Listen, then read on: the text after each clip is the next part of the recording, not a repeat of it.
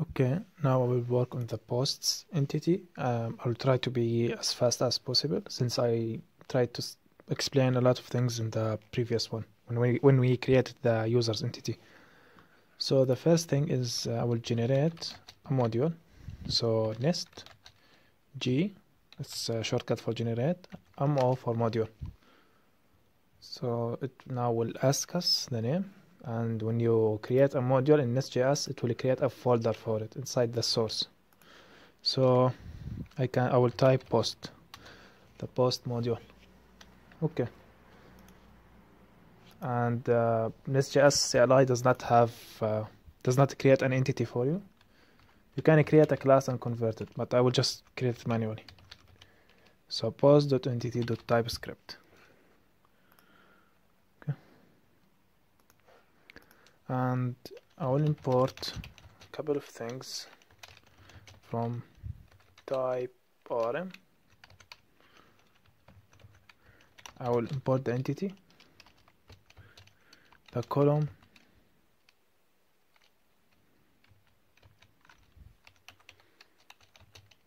the primary generated column,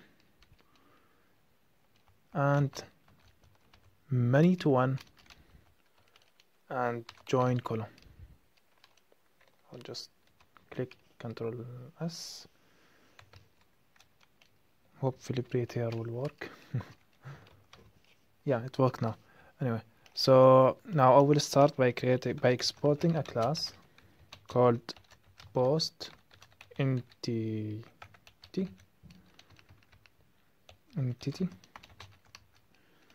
and this class will have I will use the primary generated column decorator, and the property will be called an ID. This is the auto incremented ID. So now I'll create a column. So this column will be of length of 50. It's the title of the post. It's of type string. Let me save it. And now I will create another column. It will be of type text. So you can pass, if you only will pass a type, you can do it like this, just a string. So a body. So body will be just a string, just a text type. Now I will use the ManyToOne decorator, which means that many instances of this entity belongs to one instance of another entity, and that another entity will be user of type user entity. So this needs one argument, which should return the user entity.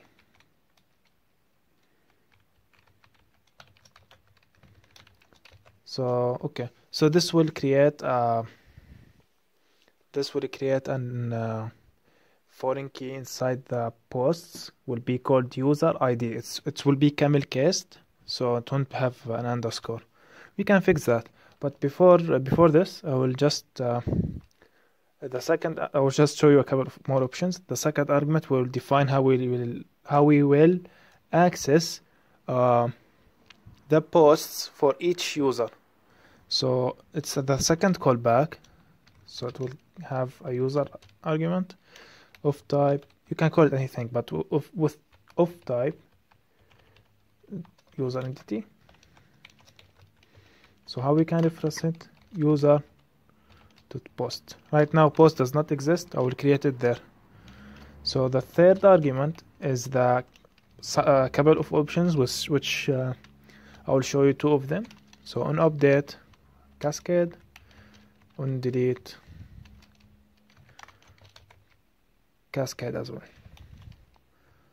Okay, so now we need to go to the user entity and add the part here that links to the post.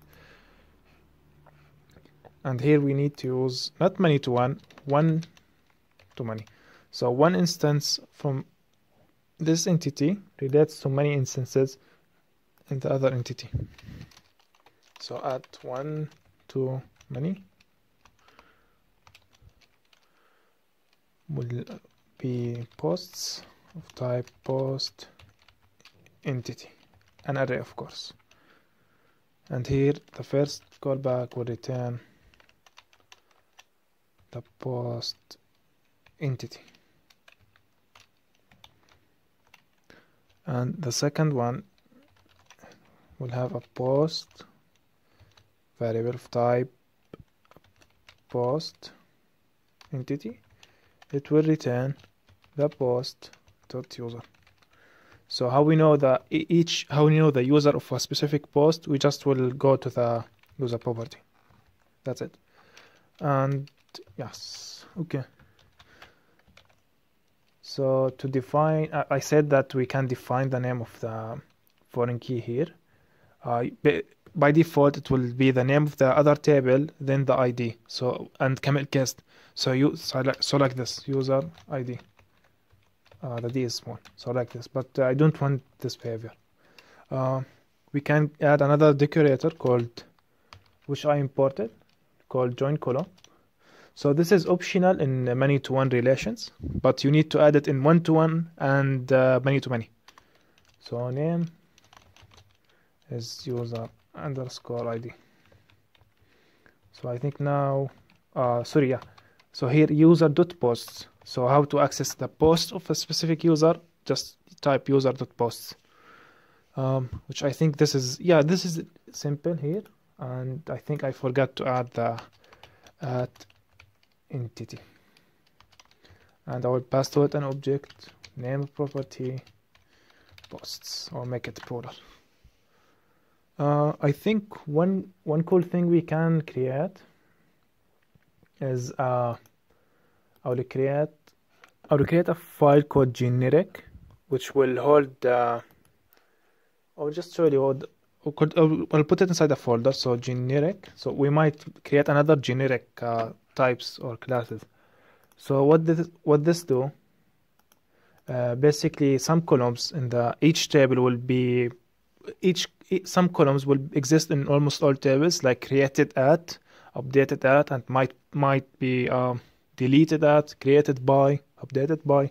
All of these, so we can put them inside a generic entity and inherit it and make other classes extended.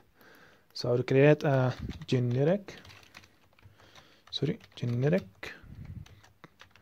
dot entity dot ts. And how we can make that? Let me just copy the imports.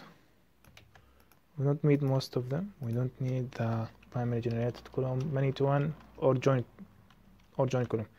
We only need entity and column. I think we don't even need anything except two new decorators. I will just show you, but let me just type the name of the class. So export the class generic class, generic entity.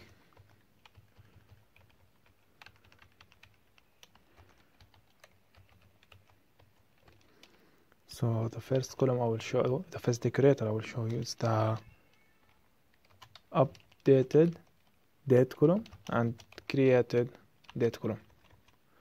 So add created date column.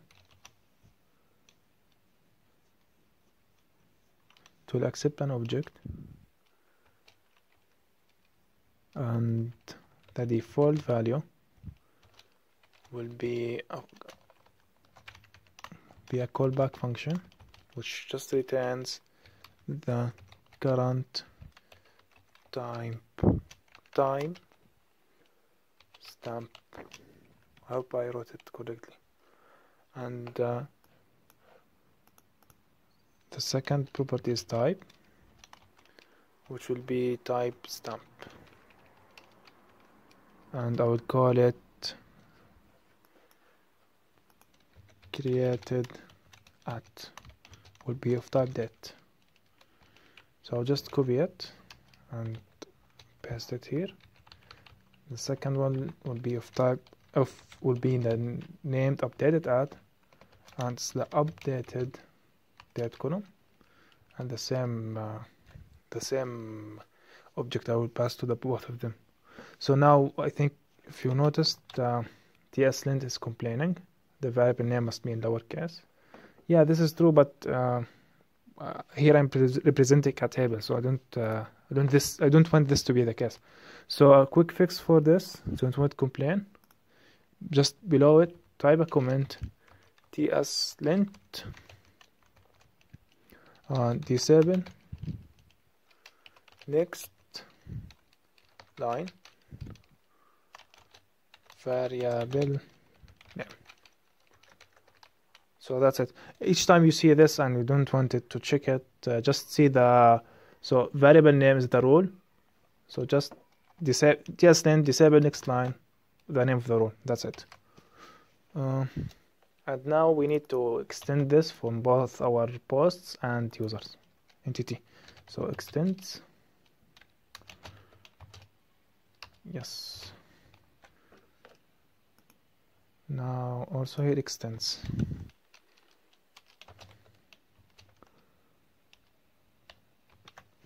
Good. Okay, let's just create the rest of the post module, the controller and the service, and let's inject the repository for the users and import it inside the module. So nest generate a controller co. I will name it post. Nest CLI is smart enough to put it inside the post folder and put it inside the controller array here, which is nice. So nest generate a service. I'm not sure the shortcut for service. I think it's S. Also post, and it's also smart enough to put it into the right place. And another thing, if we need to go to the post module and cite the imports array, we will type in the first index the TypeORM module, then for feature the static function. I will pass to it an array which has the post entity. So by the way, a quick note, if you want to use an entity from outside its module, just export it here. So export it here. So export this and import it inside the module that contains the service you want to use the entity from. Yeah, just like Angular. But yeah, if you don't know this concept, yeah, I think the next step is to go here just to prepare to the next videos while we are at it. So constructor, here I will inject the repository. So okay, add injectable repository. We'll pass to it the post entity. I'll make it private.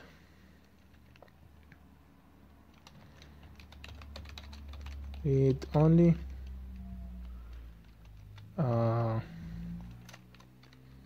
Read only. Post repo.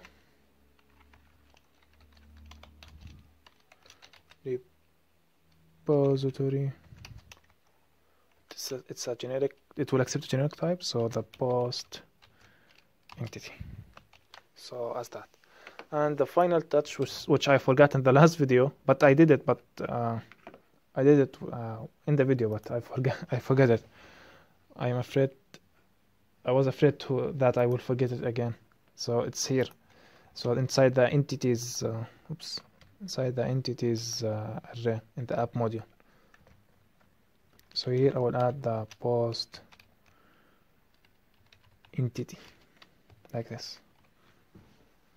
So I believe now let me just run db over and run npm run start dev. This should Now put all changes inside our database. Since we have the since we have the synchronize equal true. I can't move this. Yeah, since we have this synchronized will be equal to true. Since our environment is still dev at the moment. Let's see if there is any error. I think no.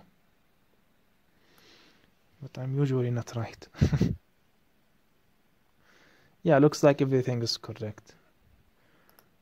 And it mapped the post and the user controller, which is nice. And yeah, I think I showed you each controller you create using the CLI, it will put the name as the prefix for all the routes you will define. Anyway, let's go to the array, to the database array. And is it? I'll try to zoom. Yes, I like the beaver. Very recommended. So this is now our entities in the database. So as you can see, there is a relation between them. Here we have the foreign key inside the posts, and we have the created at, updated at inside both tables. Let's take a quick look. Inside schema, public, tables, posts. Let's go into properties. So yeah, I think everything looks fine. So yeah, I will just, in the next videos, I will just keep working on the other entities. That's it. Thank you.